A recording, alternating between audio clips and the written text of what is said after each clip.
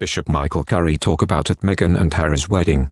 He opens up about what it was like to be a descendant of slaves presenting a sermon at the royal wedding. Bishop Michael Curry, who delivered a soaring sermon at the 2018 wedding of Prince Harry and Meghan Markle, is opening up about his memories of that day. In a wide-ranging interview, Bishop Curry discusses his new book, Love is the Way, and describes what it was like to be a descendant of slaves and present a sermon in front of Queen Elizabeth. After I preached the sermon, I just remember it was like I could feel slaves around the place, Bishop Curry, 67, says. I don't mean to be spooky, but it was like their voice was somehow heard that day. I included one of their songs, There is a Balm in Gilead. It was like their voice, one of their songs, one of their descendants was there that day. The Queen was most gracious, he continues. The fact that all happened, for me, it's a sign of hope. It's a sign of hope that one who descends from people who were captured in the slave trade, probably the British slave trade, is brought from the shores of West Africa to the shores of America. That one of their descendants was in the presence of the Queen of England, and he quoted one of their songs. That's hope that we don't have to be the way we've always been. It was with this emotion that Bishop Curry presented his sermon, The Power of Love, to the royal family and billions of viewers 2 years ago. Many of the same themes appear in the bishop's book, which is a candid look at his personal hardships. He was a young boy when his mother went into a year-long coma before her death, and a guide to help readers overcome challenges from poverty to racism. The bishop also describes his own work as a civil rights activist and, later, his fight to gain recognition of LGBTQ people in the Episcopal Church. You can live a life based on and grounded in love. A love that's unselfish. That really does seek the good and the welfare and the well-being of others, as well as yourself, he says about the book's main lesson.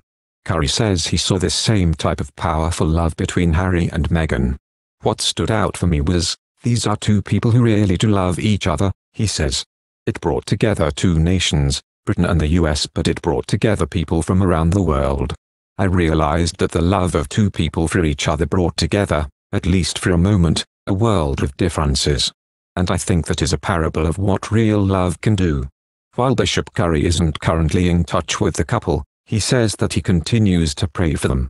He also says he was astonished by the amount of attention he got in the days and months after the royal wedding, and was inspired by the conversations their wedding started.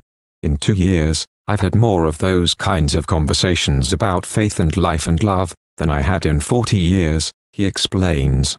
Bishop Curry hopes that by teaching people about the power of love, it will help create a more just America. My dream for America is that we will live out the true potential of the ideals of this country. We haven't lived up to those ideals, Bishop Curry says.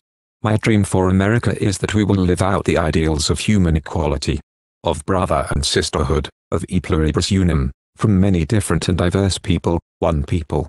Bishop Curry's work as a religious leader has been guided by this principle, and he sees similar values in Meghan, who has been using her platform to encourage Americans to vote in the presidential election in November.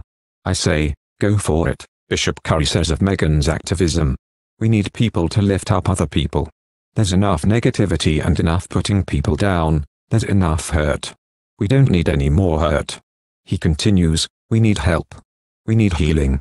She does that. She's lifting up women. And we need somebody to lift up women, lift up people. Lift up people of all colors.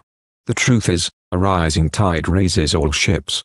Bishop Curry, from Chicago, who delivered a 14-minute sermon during Prince Harry and Meghan wedding, said in an interview, "After I preached the sermon, I just remember it was like I could feel slaves around the place.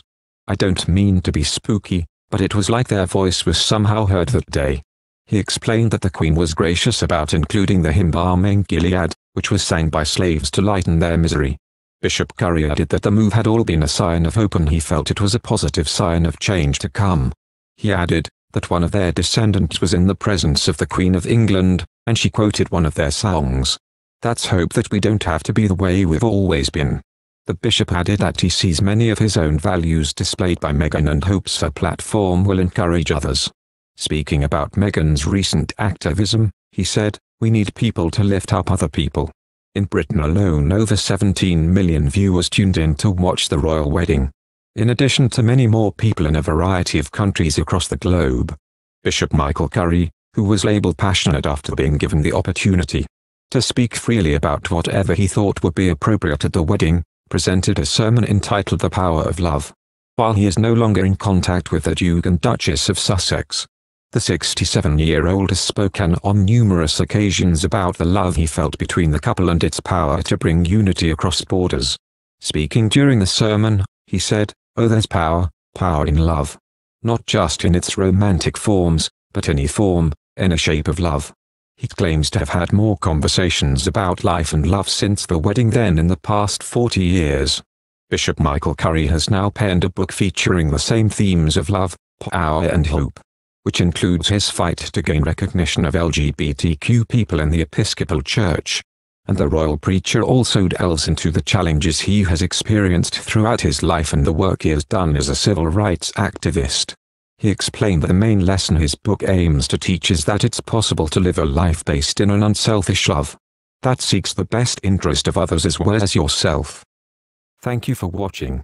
If you like our video, would you please help us like, share and subscribe our channel. Wish you happy to see our videos. Thank you very much.